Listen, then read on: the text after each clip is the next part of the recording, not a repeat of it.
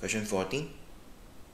In the first reaction, student measure the rate of reactions between the copper carbonate and the nitric acid.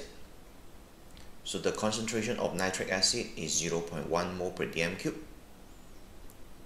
In the second reaction, a student repeat the experiment using same volume but higher concentration.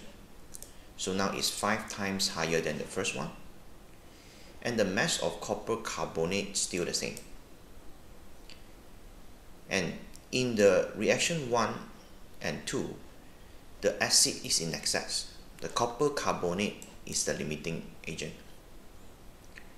So from here, we know that in reaction 1, because the concentration of the nitric acid is lower, so therefore the reaction rate is going to be slower. And second reaction, because the higher concentration, so it's going to be faster rate. And therefore we can get the answer easily.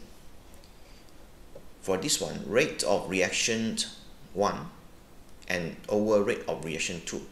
So we know that rate of reaction 1 is lower and rate of reaction 2 is higher. So therefore, the ratio is going to be less than 1. So it's C or D. And on the right hand side, initial numbers of effective collision in reaction 1 per second. Of course, the numbers of effective collision is lower as well. And for the second reaction, initial number of effective collision will be higher.